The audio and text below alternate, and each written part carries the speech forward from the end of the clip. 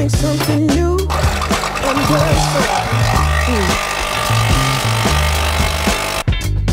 you can't take back them things you already done. No, you blame things that you do. Thank you, Aqua Natura, for the morning coffee. I think my plan today is to drink lots of coffee and to swim a lot as well. Yeah, so let's go have a swim. You try so hard, hoping that one day something gon' change. You waste all your time. So yesterday I was down here to kind of answer the question about what was the favorite part of my job. And as much as you may think it's the hotel rooms and the jacuzzis and the swimming pools, which by the way, this hotel has awesome swimming pools. This is one of 2 swimming pools in this hotel, which are just amazing. And no, it's not all the good life.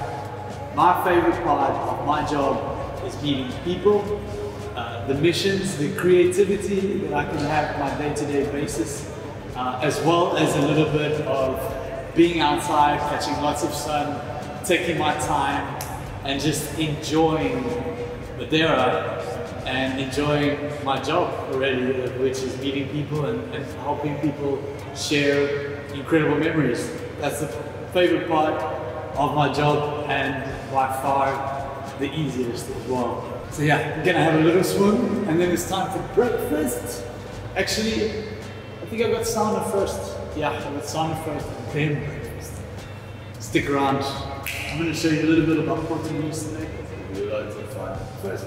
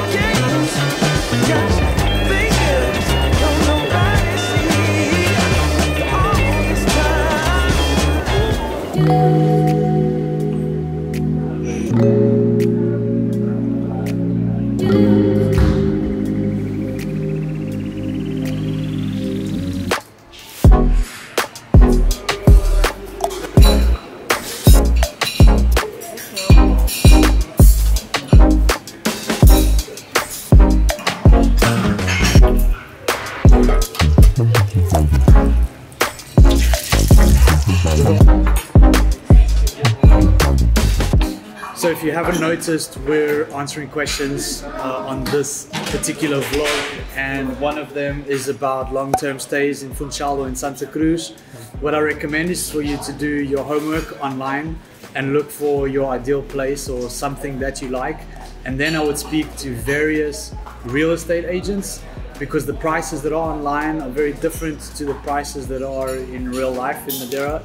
Many times the price is a little bit inflated so that you can deal with some kind of discount or something like that. Plus it doesn't hurt to negotiate. Every time I'm looking for a place, or at least the last few times I've been looking for a place, I've negotiated everything. Probably if you're going to be staying for a couple of months, I would say find an Airbnb for maybe 3 weeks, or a couple of Airbnbs for a couple of weeks, until you find that right apartment that's going to keep you for like a couple of months, 5 months, 6 months, or anything longer than that. And yeah, that's about it. So coffee's great, breakfast is incredible, this hotel is just absolutely mad.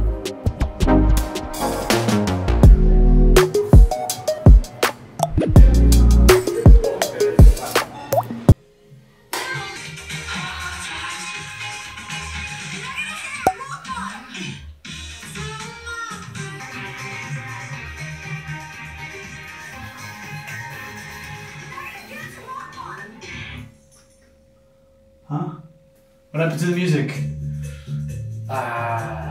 There's some salsa jam, salsa jam. Ooh, yeah. So this button over here controls the music.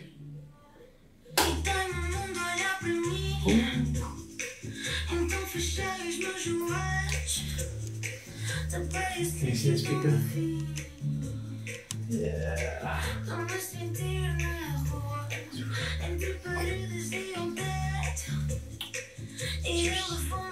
To Madeira. Let's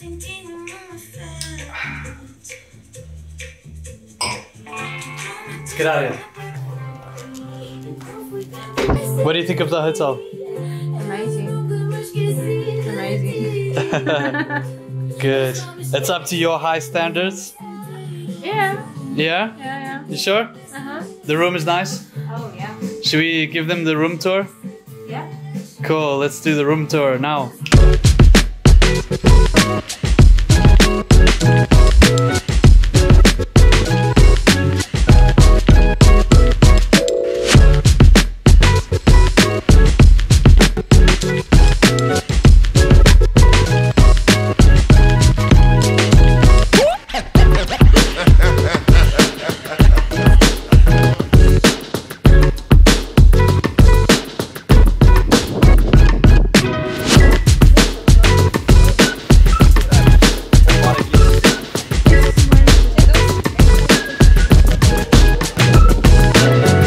Checked out, and luckily the hotel was nice enough to let us stick around and swim in the pool a little bit and enjoy this amazing view and the epic pool, and we're just having a couple of cocktails and we're probably gonna have a light lunch over here. The original plan was to answer a question about how busy it is in Madeira at the moment, and the original plan, well look at that, there's 3 little minibuses, I don't know if you can see that. But the original plan was to take you out and show you around Porto Moniz and see the traffic. But we're having such a good time here and we're so comfortable at the hotel that I really don't feel like doing that, because I'd like to have a little bit of a swim. I'd like to, of course, have some lunch and have a drink or two with the people before we go back to Funchal and we end the whole big walk adventure and go on to our next mission. So what I am going to do for you is I'm going to show you a little bit. I'm going to try from the rooftop to try and show you how busy it is. And the first sign that Porto Moniz is busy is when you see on the dock here, on the pier, when you see buses on the pier, that's when you know that Porto Moniz is busy. If you're driving into Porto Moniz and you see that, then you know it's busy. And I used to do this game when we used to stop at the viewpoints up at the top to count how many buses there were. It was usually a Wednesday that was like Porto Moniz Day, and it was full of buses. And right now it kind of is like that. Finding parking around any time between 1 and 3 is a mission. People are parked in all sorts of places. The restaurants are full, the pools are full, everything is full at the moment. It is the end of August, so it is kind of normal. And of course, you're gonna experience something very similar. So if you are coming to Porto Moniz around the end of August, and if September is as busy as August was, September and October, then you want to come to Porto Moniz in the morning, right? The best thing you can do is open up the webcams. If you go onto Google and you hit Madeira webcams, you can open up the webcams and you can see what the weather is like in Porto Moniz. If you look at the Ponta Delgada webcam, if it's blue skies, then you know it's good. You come in the morning or you come late sunset and you'll be avoiding the crowds in Porto Moniz. Let's go and see the other side of the rooftop. So there you go. 1, 2, 3 3 buses. There's a minibus over there just arriving. There's a minibus over there. There's probably more. There's already cars parked here on the ground. So yes, it is busy. And if you're looking for hiking trails, like you asked in the questions, then you want to avoid all the popular ones, or you want to do them without the peak times, so like as early as possible from 8:30 to kick off, or after 3 p.m, but don't stay too late, of course, with all the relative safety measures in place, hiking boots, don't go hiking by yourself, all of that kind of stuff. That being said, there's another minibus. I think that's all of the questions. Ricardo, you asked if Hugo was single. I mean, I don't think so, but maybe for you, man. Maybe he'll do something. I don't know. Anyway, thank you to all of you guys who have watched this video and who have enjoyed these videos. See you guys later. I don't think in the last video I got a chance to say thank you to everybody who helped out on the big walk. First of all, Isabel from Lido Tours, thank you for organizing all of the accommodation and for making sure that everything was perfect. Thank you to Roberto and Marta from Madeira Taxi Transfers for organizing all of the transport around the whole island. Thanks guys, I know it wasn't easy. Big thank you to Pedro, Francisco, Felipe, Juan Carlos and Décio from the Quinta do Frão Aqua Natura team for giving us everything that you gave us and for all of your hospitality. Thank you very much. I very much appreciate all of it. Thank you to, of course, our guests this year, Ruben and Liliana. Thanks for all the awesome shots, for all the awesome publicity and for just being cool people.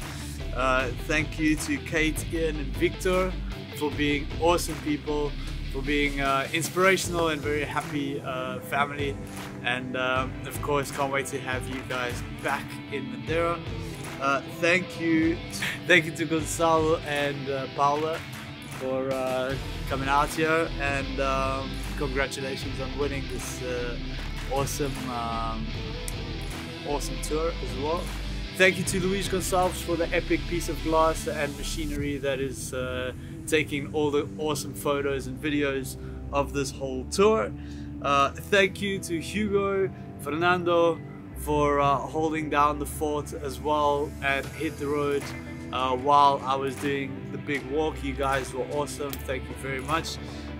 Thank you to all 2,000 of our subscribers on YouTube for all of the support, for all the comments, and for all the messages and thank yous that I get when I see you guys out and about. Thank you to the thousands of viewers who are watching this vlog, and I know it's thousands, so why haven't you guys subscribed yet? That being said, make sure to like and subscribe to the channel to keep watching all these awesome Madeira videos that are coming your way.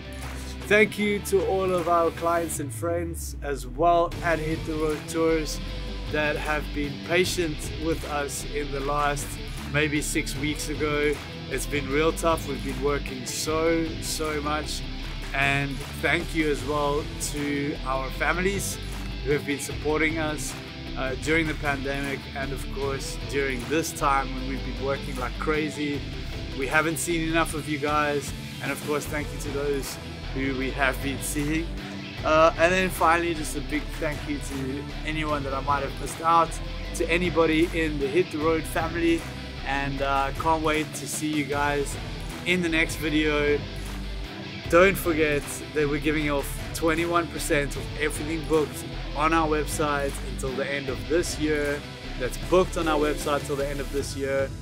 Big walk, other stuff coming. It's gonna be absolutely epic. We've got loads of good ideas for the future and lots of very hopeful products and tours coming in the next couple of months. So stay tuned, and yeah, let's hit the road.